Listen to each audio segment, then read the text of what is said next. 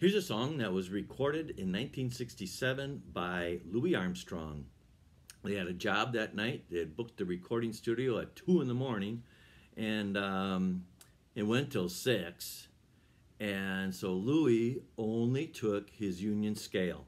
He gave the rest of the money to his players. And, because they're musicians, not criminals, it was written by Bob Thiele and George Weiss. And Louis, original version, he had a little speech ahead of time. And listen to it, please. And he mentioned that it's not the world, it's what we're doing to the world. Very insightful, very classy guy. Anyway, this is called What a Wonderful World. I see trees of green, red roses too. I see them bloom for me and you. And I think to myself, what a wonderful world.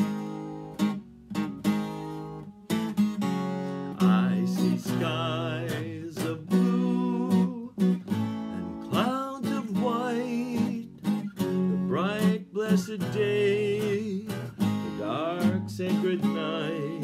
And I think to myself,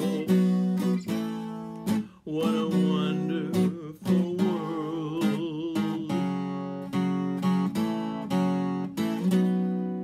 The colors of the rainbow, so pretty in the sky, are also on the faces of people going by. I see friends shaking hands, saying, how do you do?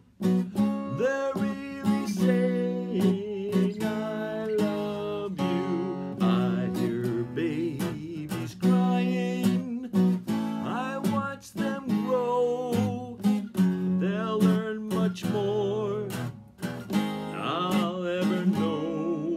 And I think to myself, what a wonderful world. Oh, I think to myself,